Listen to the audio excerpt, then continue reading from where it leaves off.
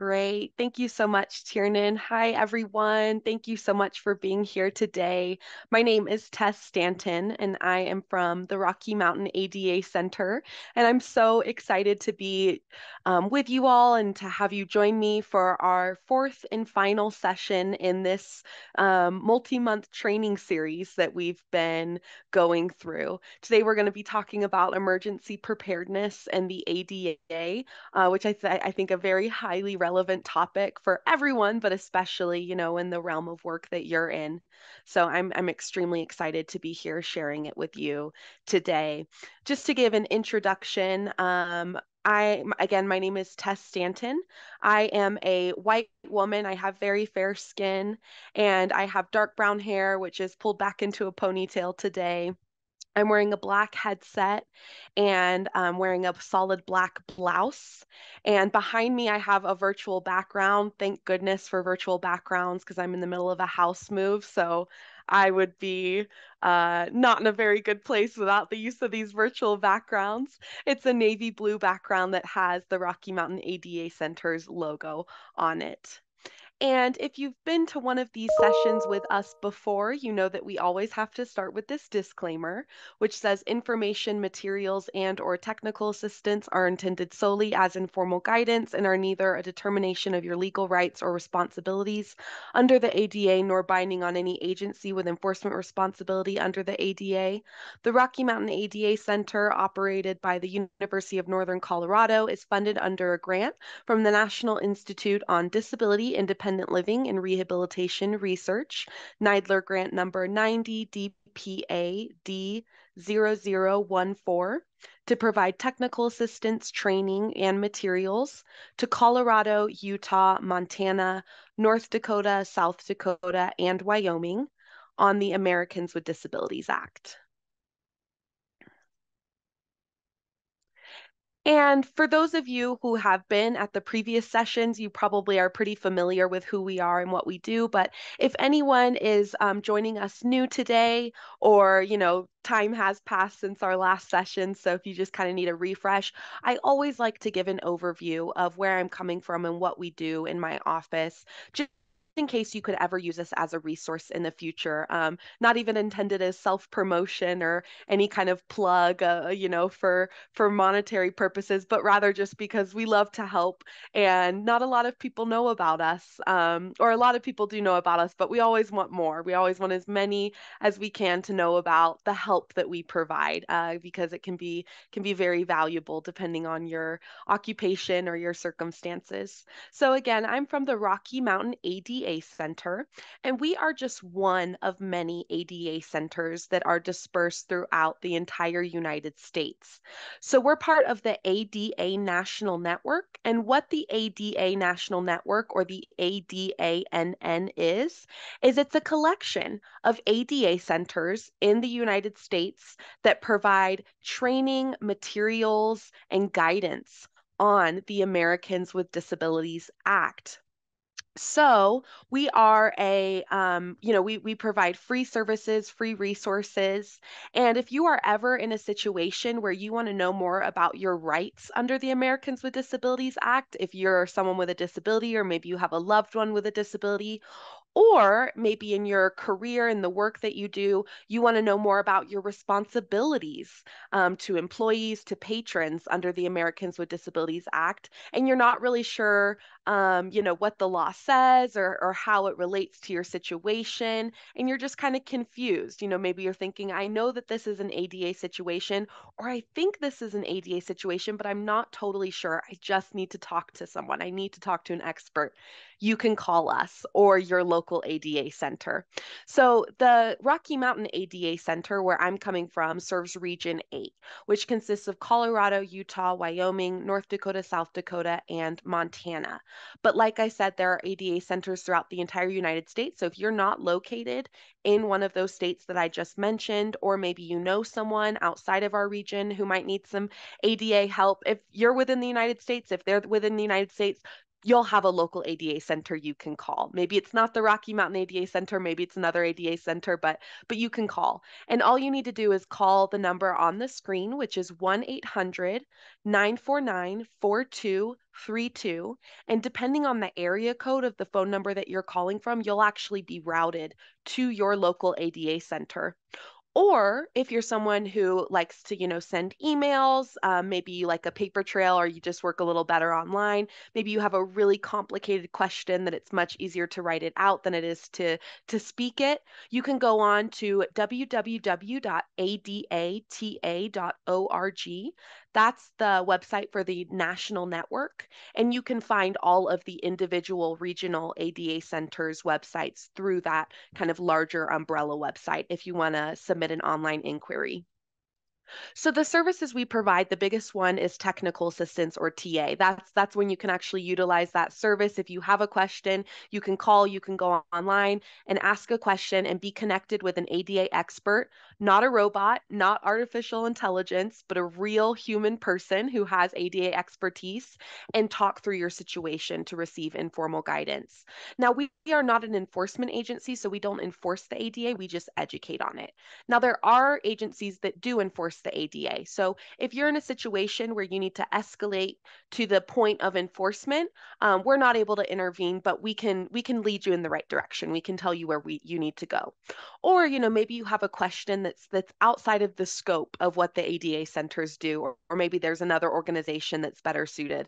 Well, the ADA centers are very well connected throughout the United States to, state and local governments, to other disability organizations, to just resources in general. So if we can't answer your question, we'll show you where you need to go.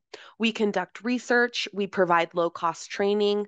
The Rocky Mountain ADA Center has a whole catalog of online trainings. All you have to do is go to our website, rockymountainada.org, and you can take online trainings that are free and self-paced, from service animals to ADA overview to accessible parking and so on and so forth. And we also have a social media presence, so you can follow along with us or connect with us on there. We're on most social media platforms, including TikTok. Our TikTok is really growing. We've definitely been investing a lot in TikTok, so check us out if you haven't already. And so now we'll go ahead and dive into today's topic. So here are our learning objectives for this session. We're going to review the Americans with Disabilities Act and its definition of disability. We're going to discuss inclusive emergency management and preparedness. And we're going to recognize best practices for including people with disabilities in emergency processes.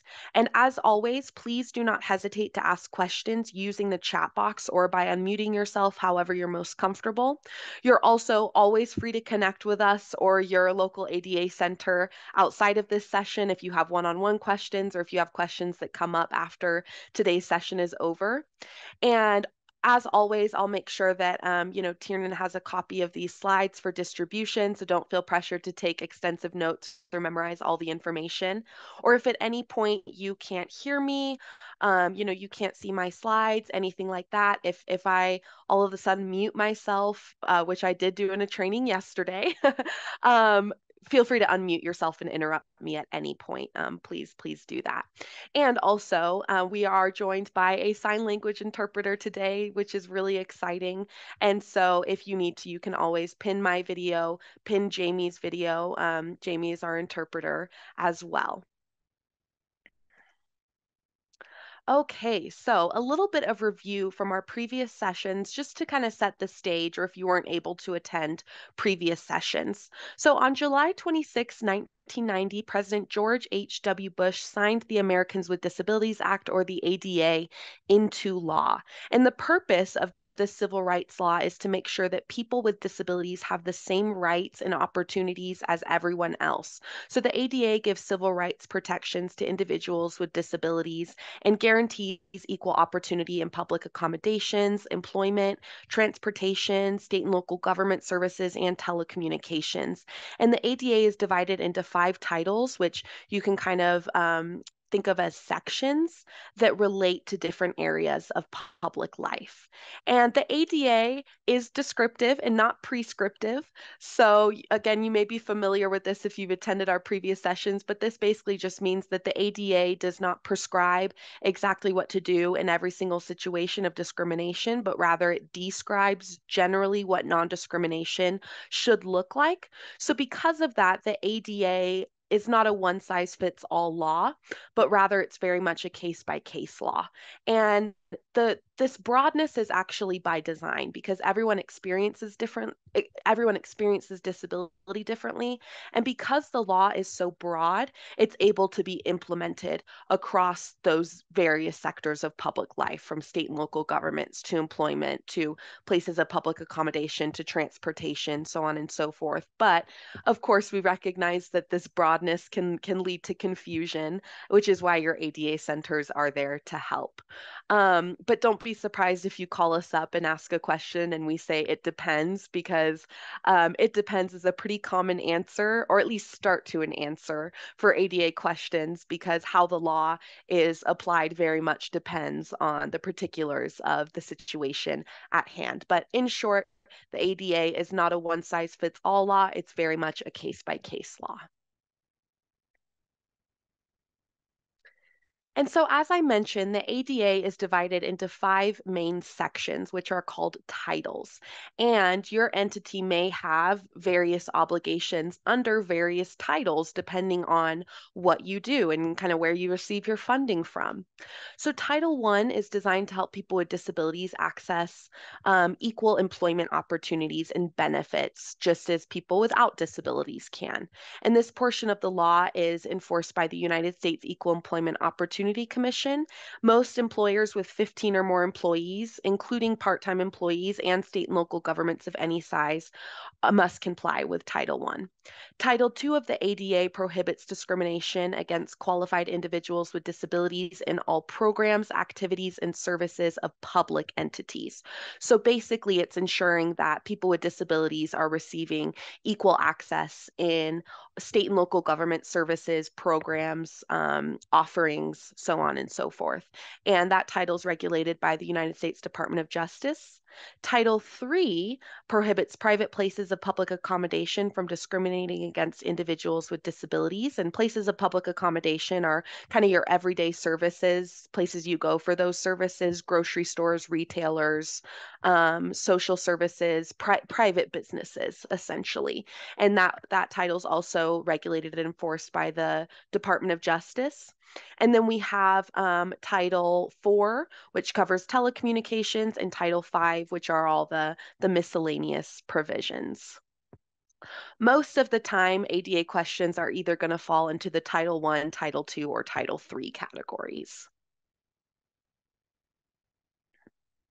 And again, these next few slides are review from our previous sessions, but I wanted to include them to reiterate the prevalence of disability and why access matters.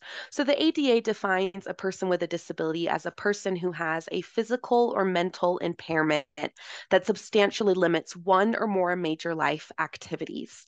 The ADA also protects people who are discriminated against because they have a record of such an impairment, like someone who had a disability, but maybe now their disability is in remission, but they could still be discriminated against for having that record. And the ADA also protects people who are discriminated against because they're regarded as having such an impairment. And then finally, the ADA also protects people who could be discriminated against because of their association with a person with a known disability. And it's important to remember that the ADA does not give an exhaustive list of conditions that qualify as disabilities, because, as I said earlier, everyone experiences disability differently, and some people may not have a name or diagnosis for their substantially limiting impairment, but it doesn't mean that they don't have a valid substantially limiting impairment that they could be discriminated against for having that impairment. And again, just to really drive home the prevalence of disability. So the CDC reports that 26% of adults in the United States have a disability. And it's safe to assume that this number is actually underrepresentative and actually a lot more people than 26% of adults in the United States have a disability. But this just shows that if we leave people with disabilities out of considerations, particularly emergency considerations, we are leaving out a considerably large portion of our population. When it comes to emergency management and preparedness, instead of the word disability, you'll often hear the term access and functional needs, or AFN. And the Federal Emergency Management Agency, or FEMA, states, quote, people with access and functional needs includes individuals who need assistance due to any condition, temporary or permanent, that limits their ability to act. To have access and functional needs does not require that the individual have any kind of diagnosis or specific evaluation. Individuals have access and functional needs may include, but are not limited to, individuals with disabilities, seniors, and populations having limited English proficiency, limited access to transportation, and slash or limited access to financial resources to prepare for, respond to, and recover from the emergency, unquote. So, some people have a condition that may not always qualify as a disability under the ADA, such as, you know, for example, having a broken leg or being pregnant, but could still be considered a person with access and functional needs in an emergency. Today, we'll be focusing on disability and inclusive emergency management, but remember that keeping access and functional needs in mind means remembering underrepresented and underserved communities in addition to disability, such as people with limited English proficiency. And historically, people with disabilities have not always been included in emergency management and planning.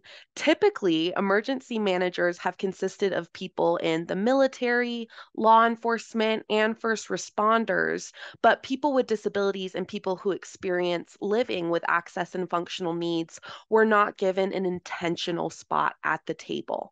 And something I hear a lot when it comes to the ADA and disability is you don't notice it until it affects you.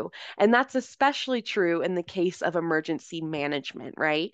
If the people who are making the plans are all non disabled, they're not going to have the lived experience that makes it possible to factor in access and functional needs effectively. So, while emergency planning can be very well intentioned, there's going to be gaps unless you are not only considering, but also including the input of people with access and functional needs. People with disabilities have a wide variety of communication, support, and health needs that differentiate them from non disabled people. So it's necessary to consider that when planning for emergencies. Excluding access and functional needs from plans can send the unintentional message that the safety of people with disabilities is less valuable than that of non disabled people, just like how physical barriers can send the message to disabled people of, you're not welcome here, right? And now, of course, just as is the nature of the ADA in general, the nature of emergencies is that there's no one size fits all method. You can never be 100% prepared, and there can never be 100% coverage for people with disabilities because everyone has different needs. However, considering access and functional needs ahead of time will bring you so much closer to that 100% than you would have been without that consideration. In a webinar for the Pacific ADA Center, L. Vance Taylor, Chief of the Office of Access and Functional Needs in the California Governor's Office of Emergency Services, explains these three guiding principles of inclusive emergency preparedness and management. And those three principles are integration, partnership, and synergy. Integration means bringing stakeholders, so people with access and functional needs, to the table to include them in decision making and emergency planning. This is really the key to inclusive emergency management. You want to include people with disabilities in the planning processes and to accurately identify what kinds of accessibility services may be needed in various situations and how to provide them. You must solicit the input of those potentially affected. This will help you have those kind of, wow, I would have never even thought about that moments to make sure all areas are covered and the planning is accurate. This may look like convening an advisory group or council of people with disabilities or people who work closely with disabled people, or gathering community feedback through a survey or a form. And in our office's experience at the Rocky Mountain ADA Center, people in the disability space are really, really eager to serve on these kinds of groups and provide input. Partnership means getting input from different offices and organizations, etc. The community has to be aligned in emergency planning in order to actually operationalize the plans. This may be your local disability rights organizations, centers for independent living, first responders, the Red Cross, Federal Emergency Management Agency or FEMA, state emergency management and services office contacts, and so on. You have to find those sources that you trust. And I will say that my specialty is not emergency management, and I'm not an expert in it. I wouldn't claim to be an expert in it, but the resources out there for emergency management, particularly when it comes to access and functional needs, are vast. So if I can't answer your question, I will pass it along. And the Pacific ADA Center, for example, has a whole online webinar series specifically devoted to emergency preparedness, including a catalog of archived webinars that you can explore. I also know that the Centers for Independent Living have been especially helpful to emergency management offices in identifying the potential needs of people with disabilities. And you can find local centers for independent living throughout the country. Sometimes they're called independent living centers or independent centers as well.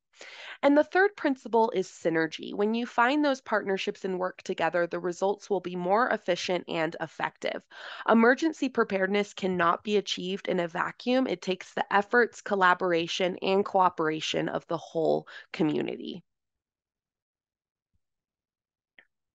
So, what are the various aspects of emergency management? Well, emergency management and preparedness goes further than what occurs before an emergency. Here are some measures to consider for comprehensive emergency management incorporating access and functional needs.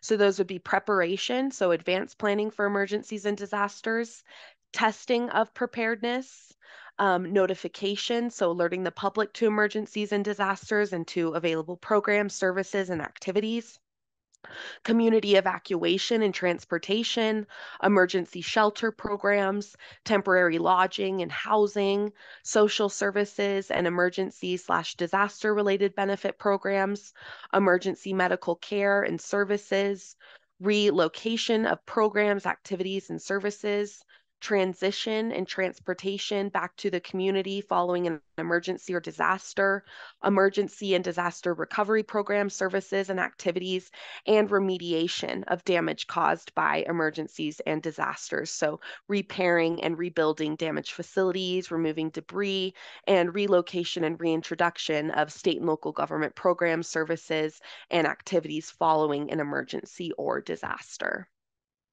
So, lots of steps to consider there. Now we'll kind of break it down and discuss best practices in these major areas, which are communication, transportation, sheltering, and personal preparedness. These are practices that have been implemented by emergency managers. And again, I want to acknowledge that emergency management is definitely an it depends topic. How you operationalize inclusive emergency management will heavily depend on your community, your budget, your needs, your resources, the emergency itself, etc.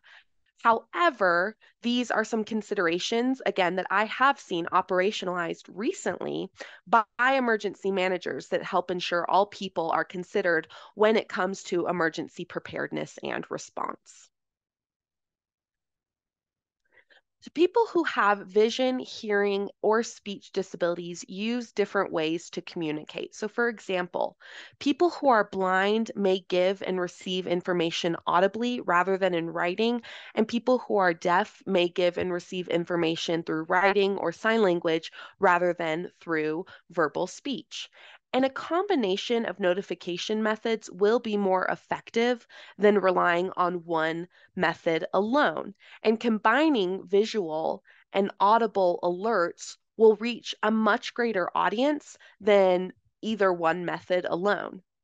The last thing that we want when it comes to emergency management is for someone to miss out on crucial information because it was not presented in various formats. Something that is extremely important when it comes to emergency communication, but is often overlooked, is the inclusion of sign language interpreters. Sign language interpreters should be present at press conferences, community meetings, town halls, so on and so forth. When communication is televised, make sure the sign language interpreter is present, that they are well lit, they are clear, they are well positioned, and they are always visible on screen. It helps to build connections with local interpreters so that you're not scrambling to find someone at the last minute when these situations arise. And it's also important to do your due diligence to know that you're getting the right people to interpret.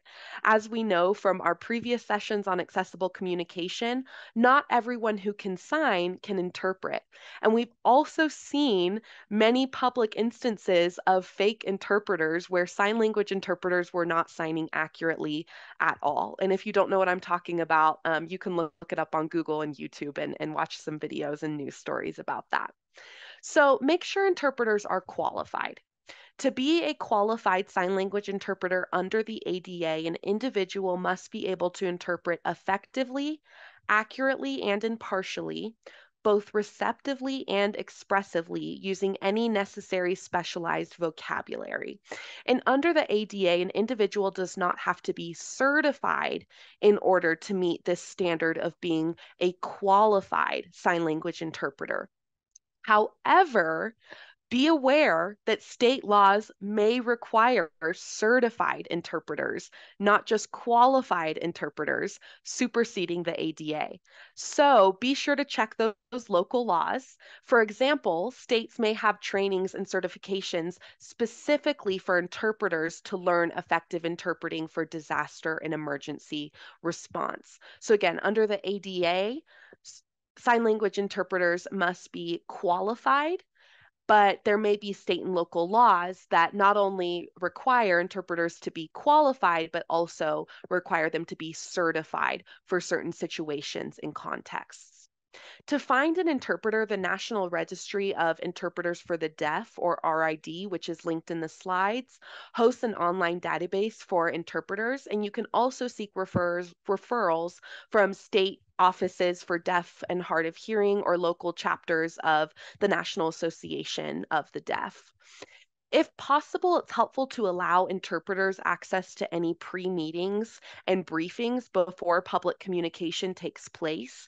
And this way, they have a sense of the situation and can anticipate what will be said and can ask any questions if they have them. And if you're not someone who is directly involved with the planning of this kind of public communication, you can still make a difference at the individual level by raising concerns when interpreters are absent when they should be present, whether that looks like calling state or local government offices, raising those concerns through social media, or getting in touch with your local ADA coordinator. When it comes to accessibility, public demand is usually the most powerful catalyst for change and the reason we see sign language interpreters included in this kind of communication at all. When you're engaging in outreach, make sure you're keeping all audiences and abilities in mind. Inclusive outreach is especially important in emergency management because the information applies to everyone, and inaccessible emergency outreach can have a much greater implication than other kinds of lost communication. So, when you're distributing emergency plans, notifications, warnings, safety information, or other kinds of critical information, you can reach reach more people by making it available in various formats. This may mean distributing materials in print, in large print, audio, video, braille, and so on. Not only is it helpful for people with disabilities that affect hearing or sight, but also for people who have cognitive or learning disabilities and have specific learning styles. Distributing communication through various channels is also helpful. So, someone's disability may dictate the channels from which they receive news. Consider the channel and keep accessible design in mind accordingly.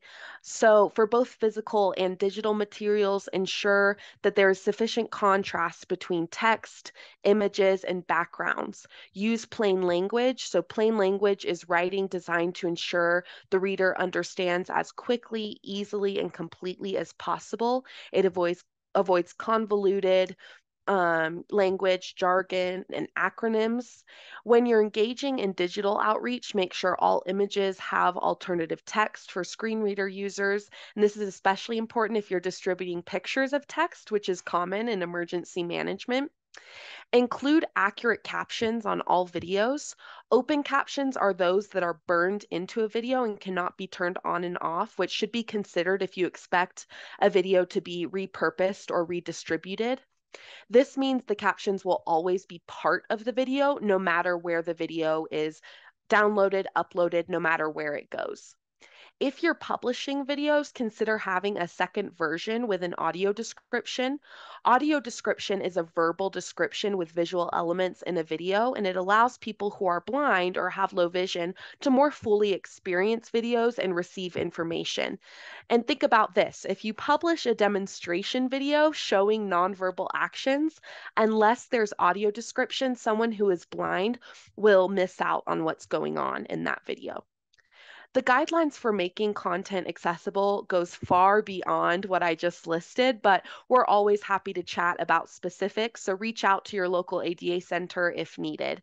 And we had a session expounding on accessible communication back in March, but I also linked our online course catalog where you can find free courses on social media accessibility, document accessibility, presentation accessibility, and more. And although we can try and maybe even get really close, we can't anticipate everyone's needs.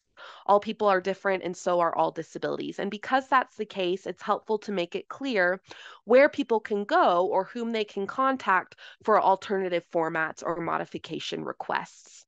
Another practice that I've learned is impactful when it comes to emergency management is including people with disabilities in public service announcements, especially when those PSAs are targeted toward people with access and functional needs.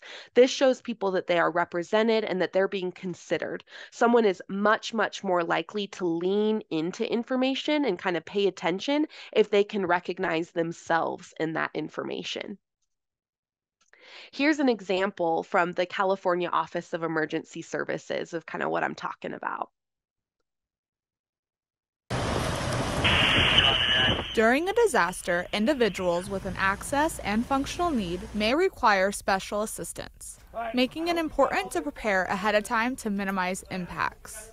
If you've got an access or functional need, it's not always easy.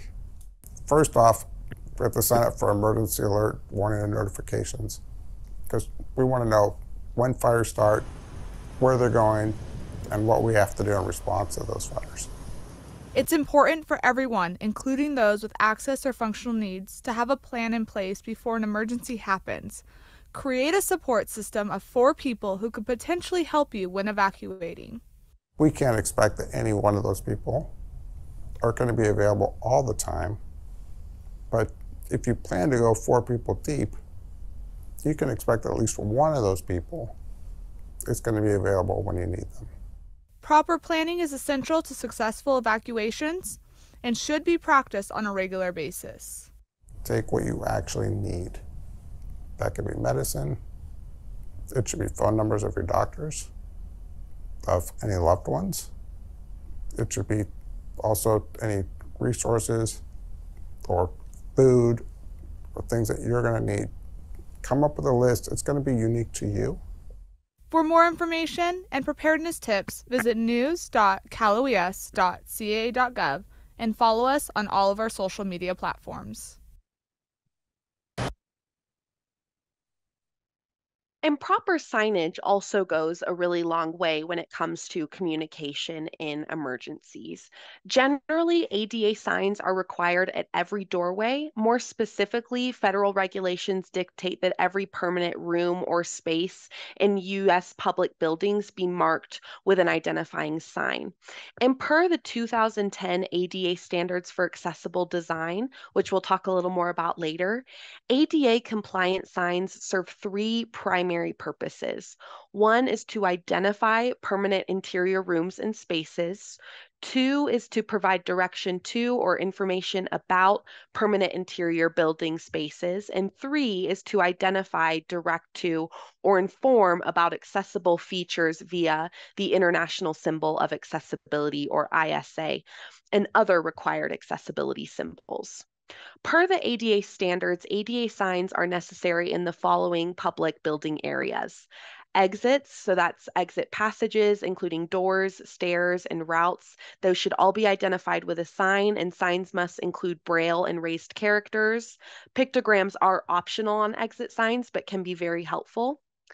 Another necessary area is areas of refuge. So people often wonder, what should wheelchair users do in a building fire when the elevator is inaccessible? Well, generally, stairways will have areas of refuge for people who can't use the stairs, and it's standard operating procedure for first responders to go to these areas first to evacuate people who cannot use the stairs to exit. Areas of refuge are required per building code, not required per the ADA, but they should be marked with signage per the ADA. This type of sign should include braille, raised characters, and the international symbol of accessibility pictogram.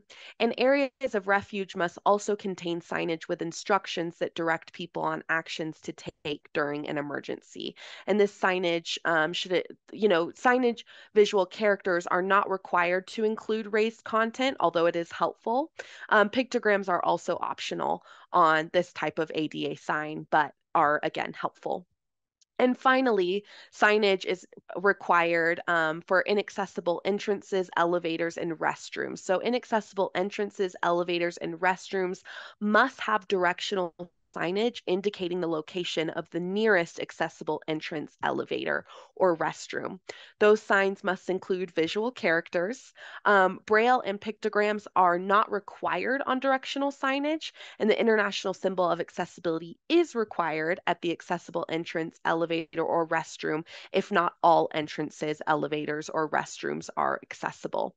And for more information on ADA signage and for a visual demonstration, I've gone ahead and linked in the slides the US Access Board's animation on signs, or you could go into Google and search US Access Board signs animation, and it should be one of the very first results, if not the very first result.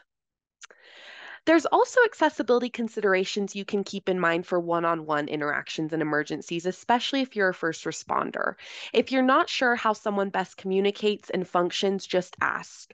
For example, someone who is deaf may read lips, or they may use sign language, or they may use spoken word. And same thing with needs. Rather than assuming someone's needs, it's best to ask when you can.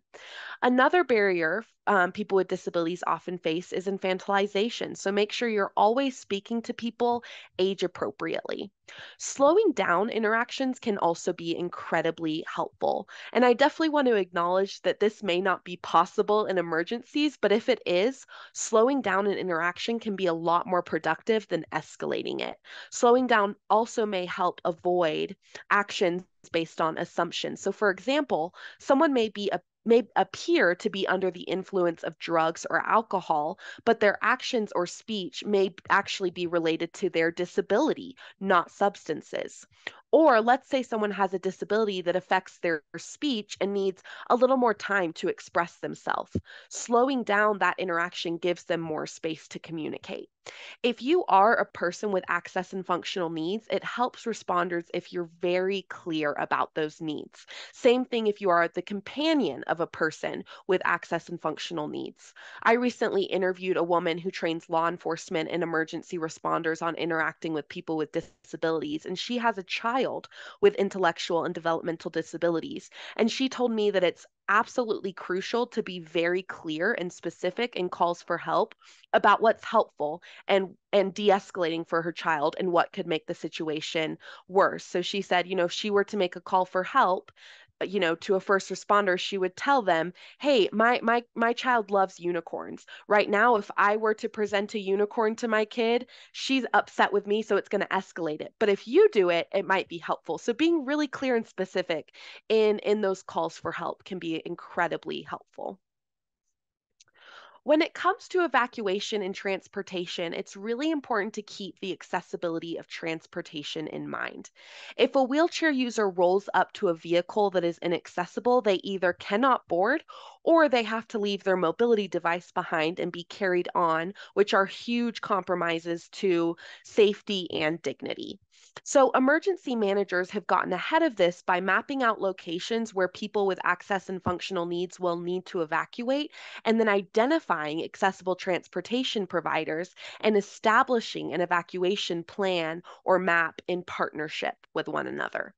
Ensure that transportation plans address people with disabilities' needs to transport mobility aids such as wheelchairs or scooters, oxygen tanks, or other medical equipment, and service animals. For people not in facilities, bus stops can be designated for people to receive transportation assistance. And for more information on accessible transportation, I've linked a source from the ADA National Network on the ADA and accessible ground transportation in the slide. In terms of sheltering, the Department of Justice states, quote, "When emergencies arise, communities often provide residents and visitors with safe refuge in temporary shelters. Shelters are sometimes operated by government entities themselves, but more often they are operated by a third party.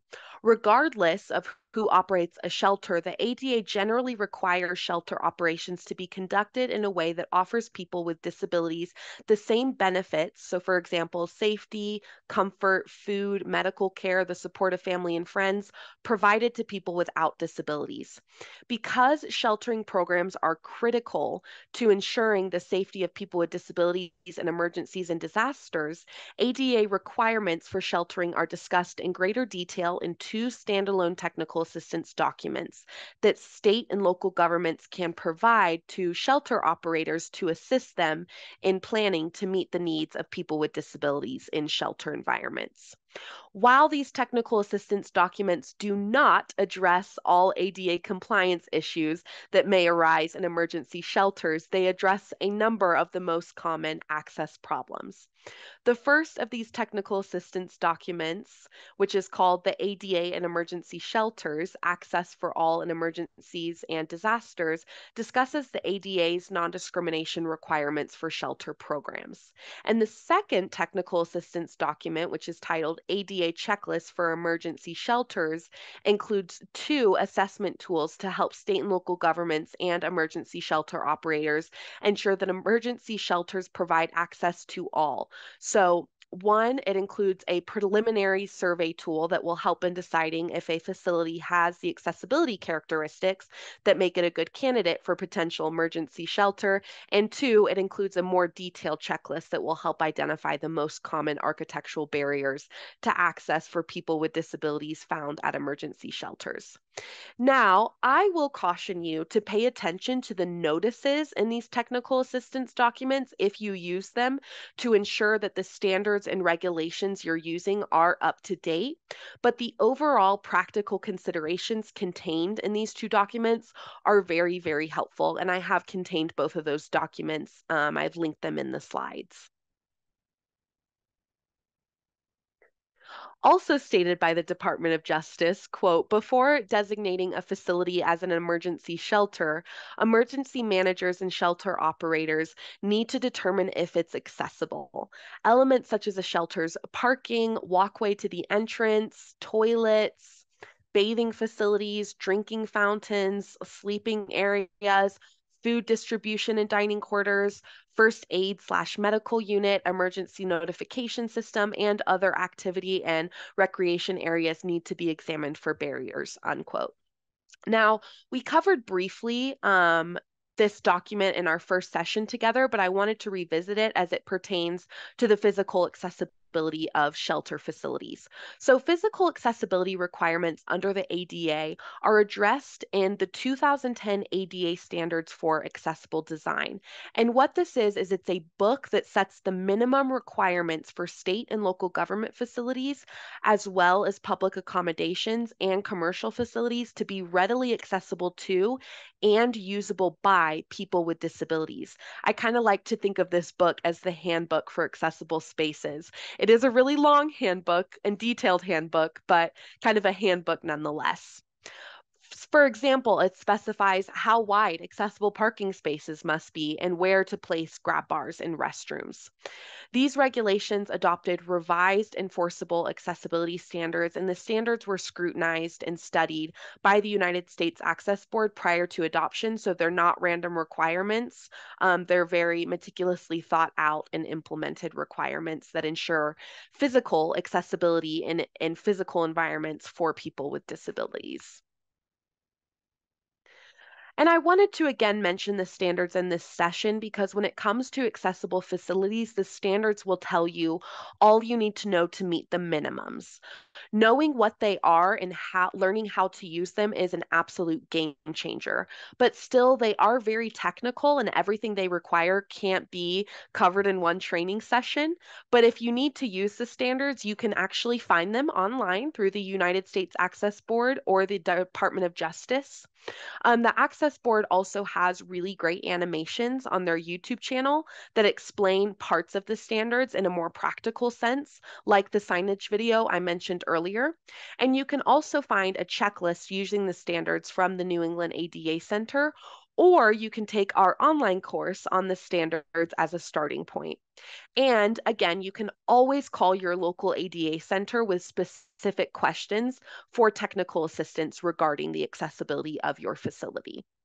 And in addition to these standards, bringing accessibility consultants and people with disability knowledge and experience to assess and test the usability and accessibility of shelters is a really practical way to ensure someone with a disability can actually access your shelter without barriers. And practical considerations could include, could someone with a physical disability who uses a wheelchair or other mobility device use our restroom? Are there grab bars and enough clear floor space for maneuvering a wheelchair in and out of a restroom or a restroom stall or showers or doorways or hallways?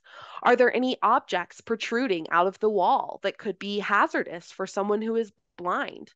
Are our entrances accessible and are ramps and elevators provided where stairs are a means of entrance? Again, those practical considerations go much further than what I just listed, but those are some of the most common practical considerations when it comes to physical accessibility.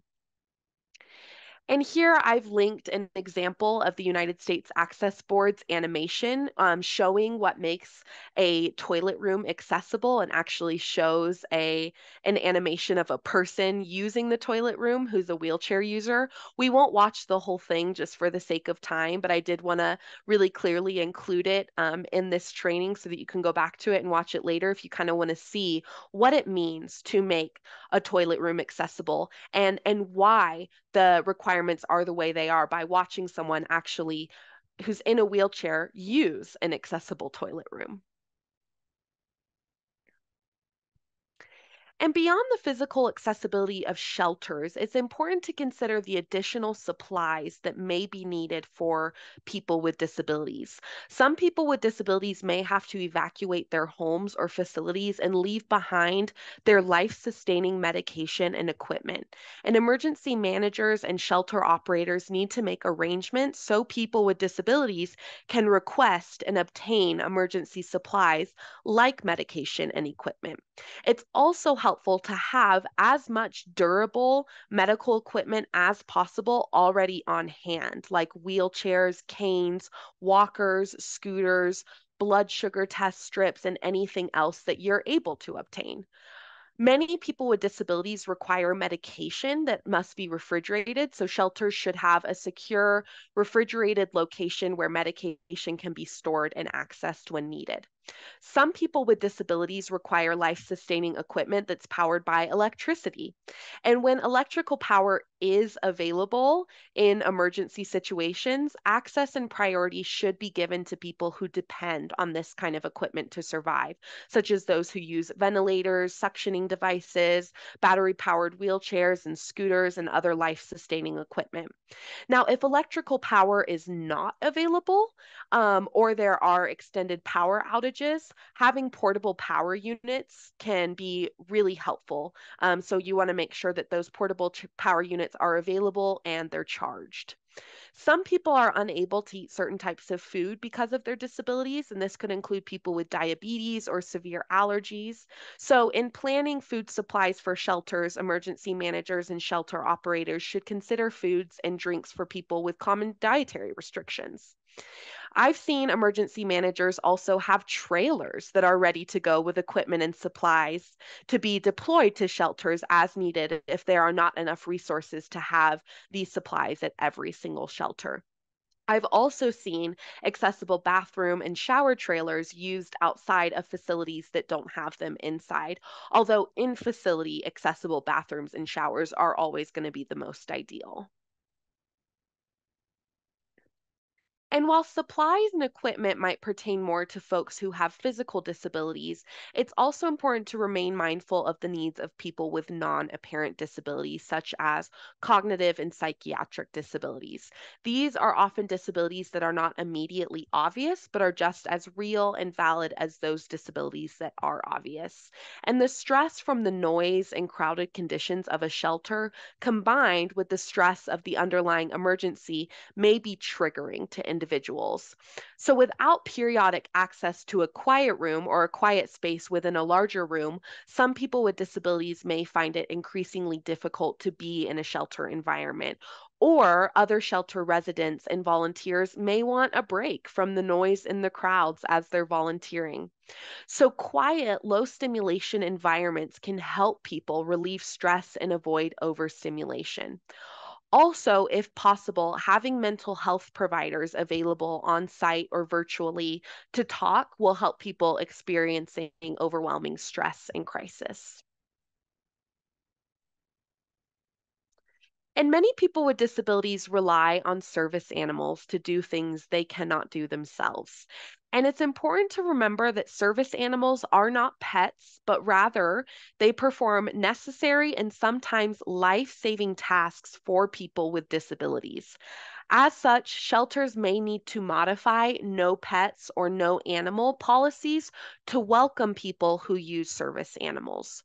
When evacuating during an emergency, some individuals aren't able to transport enough food and water for their service animal. And so shelter operators need to make food, water, and relief areas available so individuals can feed and care for their service animals.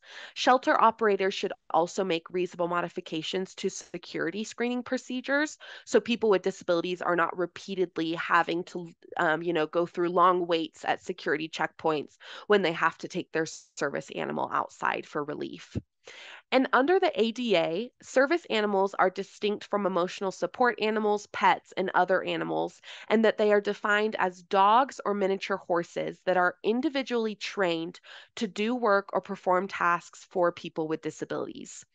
Generally, Title II entities, which are, state and local government programs, and Title III entities, which are places of public accommodation, so most public places, must permit service animals to accompany people with disabilities in all areas where members of the public are allowed to go. So this would include most shelters.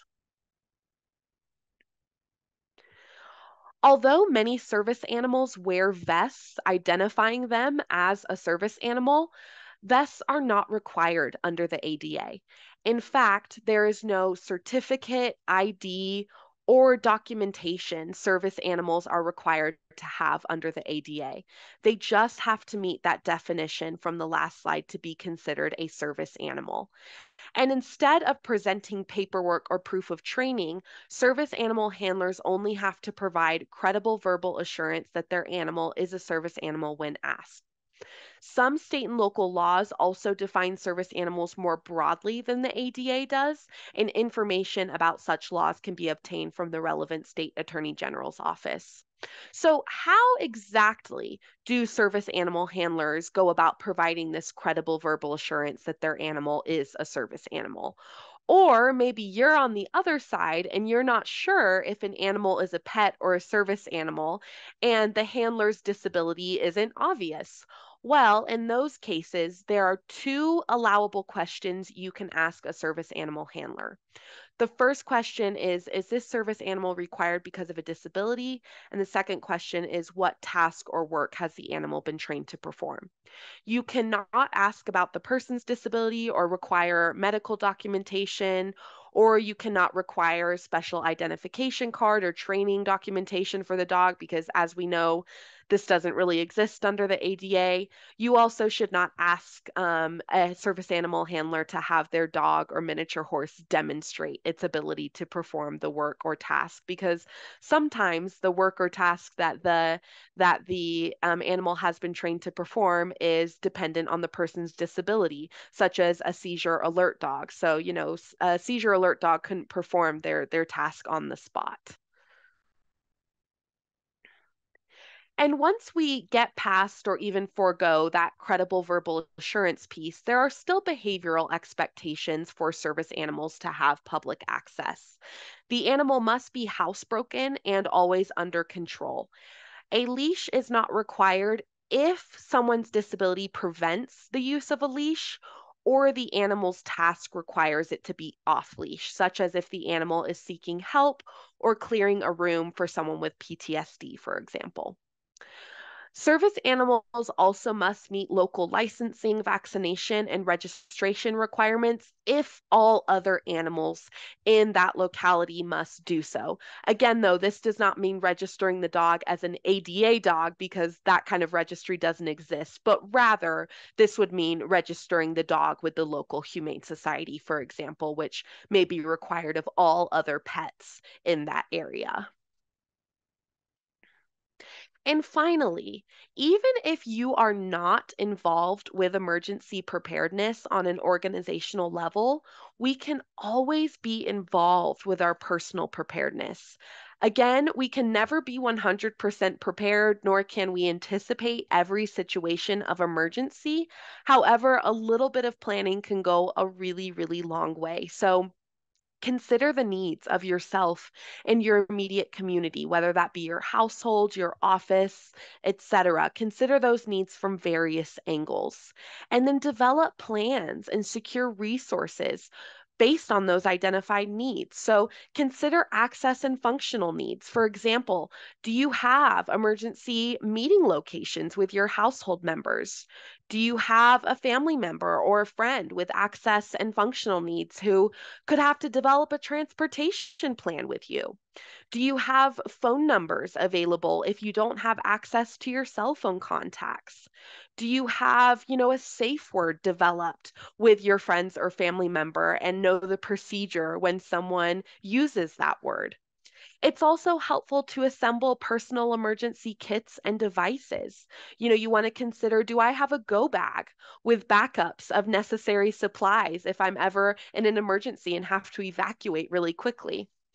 Also, you want to know who to call in various emergency situations, especially if someone around you has a disability that could result in an emergency, such as having allergies, asthma, epilepsy, etc.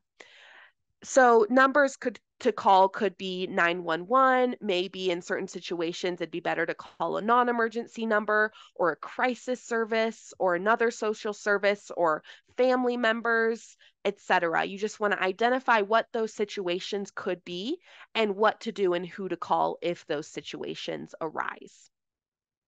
And finally, share your emergency plans with everyone who needs to know. Again, this may require using materials of various formats to best reach everyone who's kind of in that need to know circle. And with that, I want to thank you all again for attending today's session and any other previous sessions from this series. Your ADA centers will continue to be here as a resource beyond today. So please contact us if you have any questions at all. And thank you again. And at this time, I want to go ahead and use the last 15-ish minutes for any questions that anyone might have. But thanks again for being here.